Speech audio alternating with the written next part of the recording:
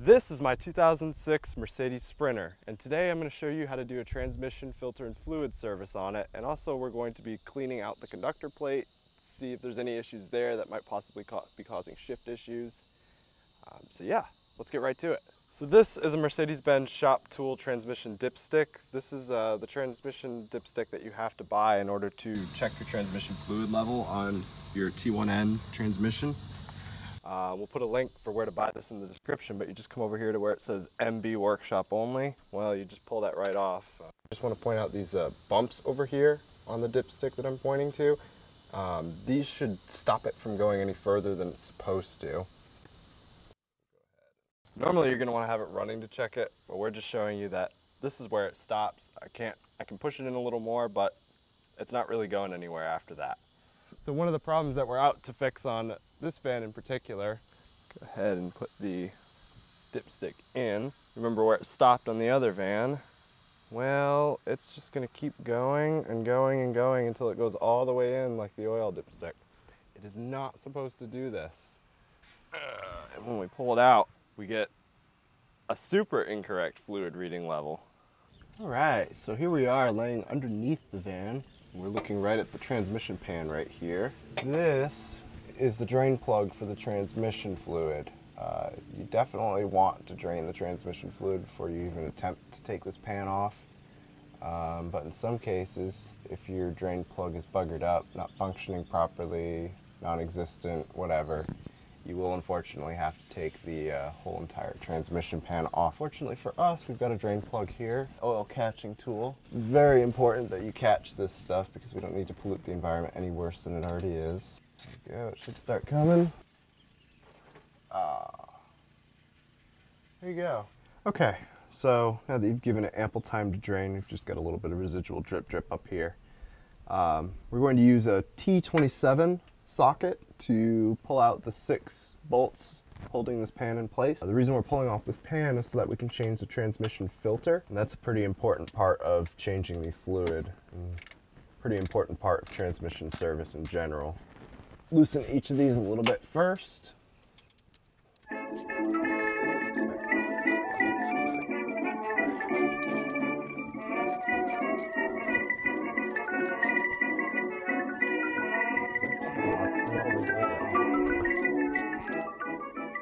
Is this one of the cleanest transmission oil pans you've ever seen?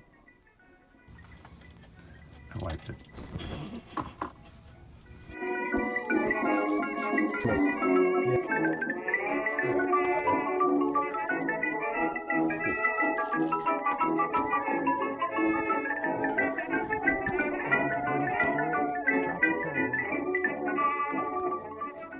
Dun, dun, dun, dun. And we've still got some fluid in the pan, and we've still got plenty of it dripping out. Before we work on this, we're going to want to let the rest of this drain out, of course, and let it be not so dripping wet. But this is your transmission filter. In addition, this entire underneath area is the valve body of your transmission. Just point out here, this is where the up front shifter links to the transmission and tells it what gear to be in. Okay, so this filter, it just pulls off.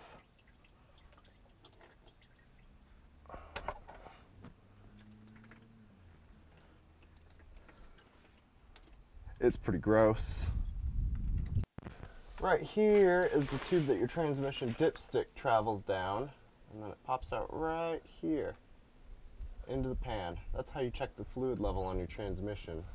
Now, if you were just wanting to do a filter and fluid, you could stop here. You're ready to put your filter back in, reattach your bottom pan, and fill up your fluid. But here with this van, because it's been sitting for an extremely long time, we want to drop this down and take a look at the conductor plate and solenoids up above and make sure that everything's functioning properly before we take it on the road and push it.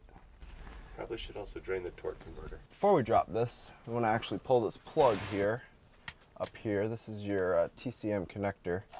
You can see this is all gunked up. We're going to use a socket to pull the actual plug out because this entire actual plug is a replaceable unit.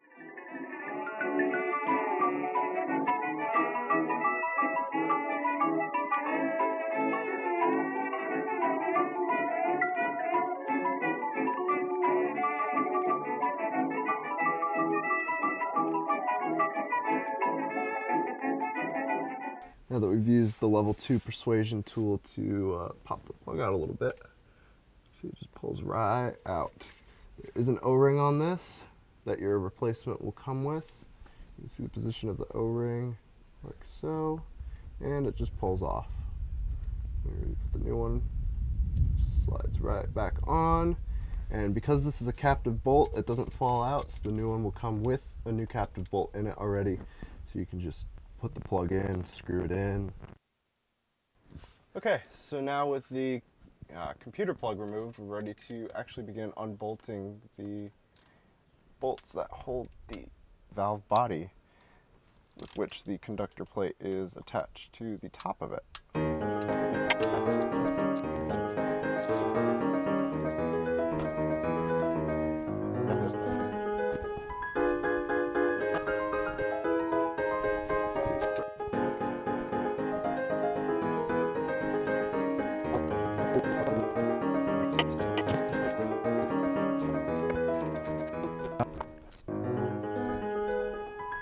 Holding the entire universe together right now. This one screw.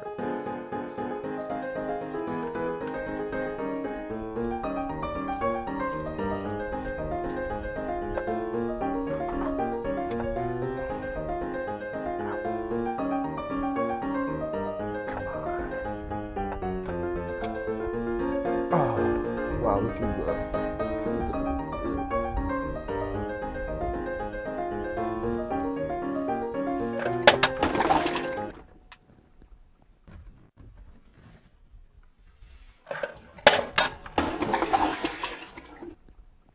And that's how you remove a valve body.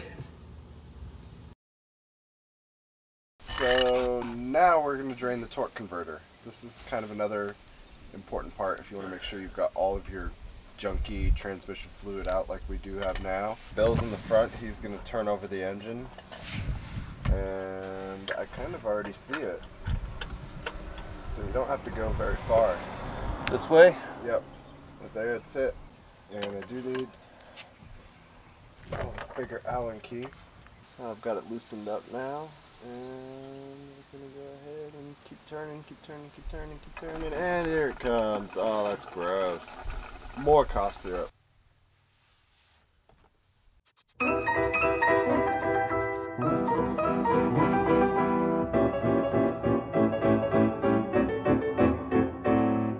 Good old brake cleaner. Very important, you always put a magnet in the bottom of the transmission pan.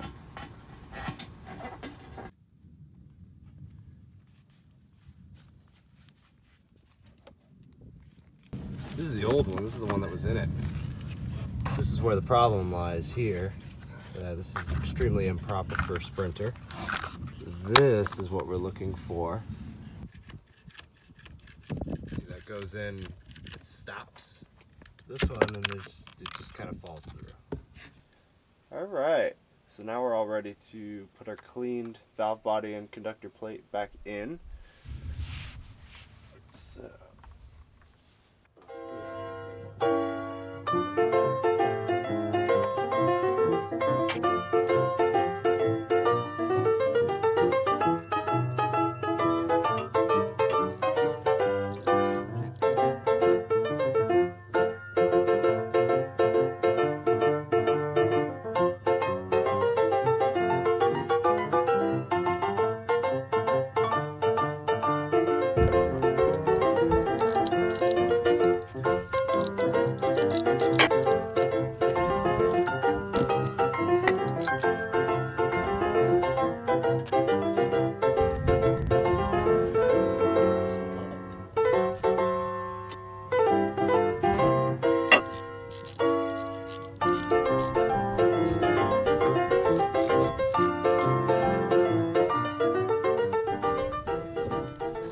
Our fancy torque wrench here. We've got it set to 8 Newton meters. 8 Newton meters is what you want to have it set to torque these valve body bolts, and also the same torque you want to use for the pan when you're reinstalling it.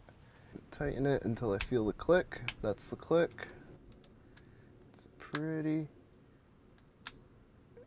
noticeable click. Doesn't really let you get away with over torquing it.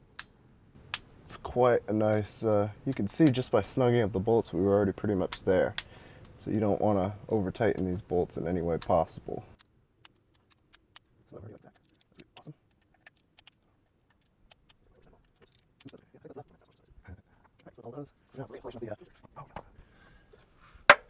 that. Boom. That's a filter installed. Before we put our transmission pan back on, very important, we always put a new transmission pan gasket on, which is probably the easiest part of this entire job, I'd say.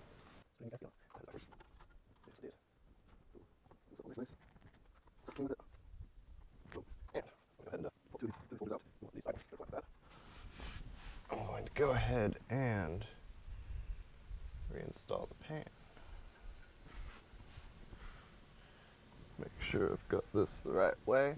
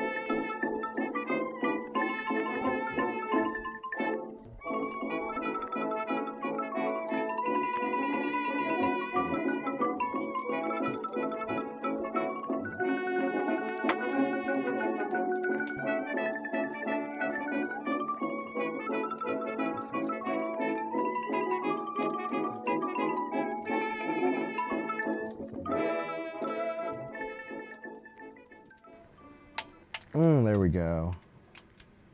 There we go. There we go. There we go. And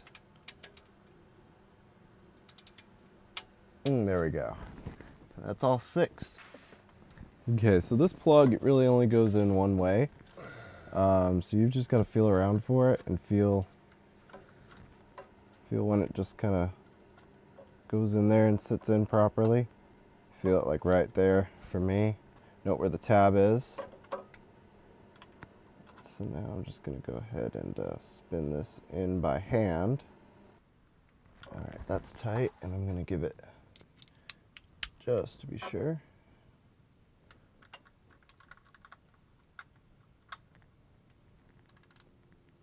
That's threading in the plastic. So, yeah. You just want to make sure that this lever is in the down position, so that's your unlock, and then as you just turn it a little, it'll start to guide itself in. If you start to push it in, it'll actually start to turn this. And now, boom, like that. Boom, that plug's locked in, not going anywhere. We're ready to fill this baby back up with some fluid and take it for a test drive. So we're all set to start filling our transmission with transmission fluid. This is imported direct from Germany, recommended for the Mercedes-Benz Sprinters. This is Mile ATF3H transmission fluid. So we drained about 5 quarts out. So we're going to start with 5 quarts in and see how it reads. So to fill, you just take off this cap directly, the same place we checked the transmission fluid before. Yeah. Stick that right in there. This is fresh transmission fluid. And then we'll start bottle feeding our baby Sprinter.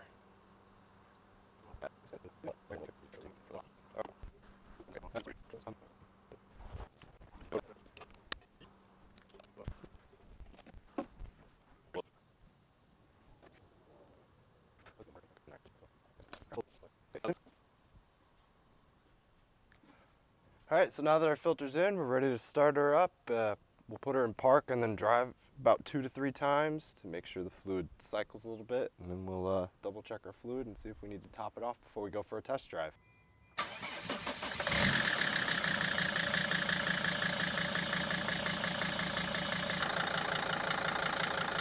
Okay, so with the van running, we'll push our dipstick in and it stops right there.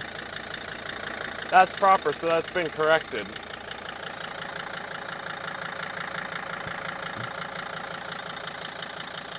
So we're not radically overfilled. The engine is cold, so that's a logical place for us to start.